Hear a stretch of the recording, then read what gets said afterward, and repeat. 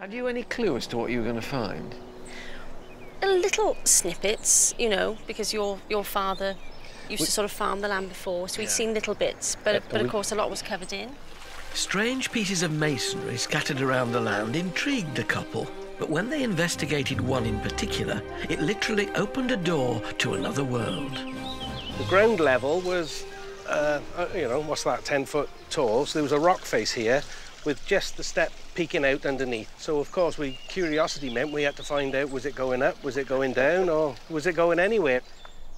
As a local farmer, John was used to heavy work, but as they uncovered even more unusual stonework and carvings, it became a full-scale excavation project. It took them 4 years, but in that time, they reclaimed this lost paradise. But it's what they discovered underground that's really incredible.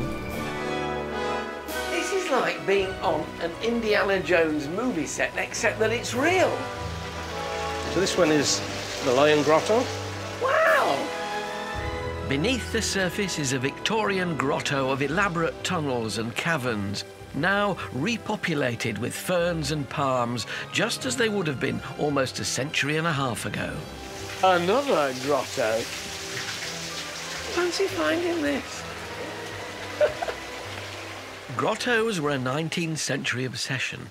So who was behind this one? It was the work of the Victorian grotto gods Pullum and Son, who even built gardens for the royal family. And another one. We're probably back in England now. Pullum and Son's skill was combining real stones with their patented fake stone cement, Pullumite, to create a natural-looking scheme. The thing is, it doesn't just look like stone. I mean, it actually does feel like stone. When you hit it, you can't tell. But exactly what their stone was made of remains a mystery. It's always talked of as a secret recipe. How secret do you reckon it is? I'm not aware of the secret of the Pullum recipe, but we recreate it by using sand and cement. The clever bit is the sculpting of it once you've laid the cement. I think the talent is definitely with the rock builders who could create different stratas and boulders, and they were hugely skillful, yeah. They created this kind of magical kingdom of Narnia. I absolutely love it. It's very, very exciting. During and after the Second World War, gardens up and down the land were given over to food production, and this garden was no different. Except, once it was filled in, no one, till now, bothered to dig it back up again.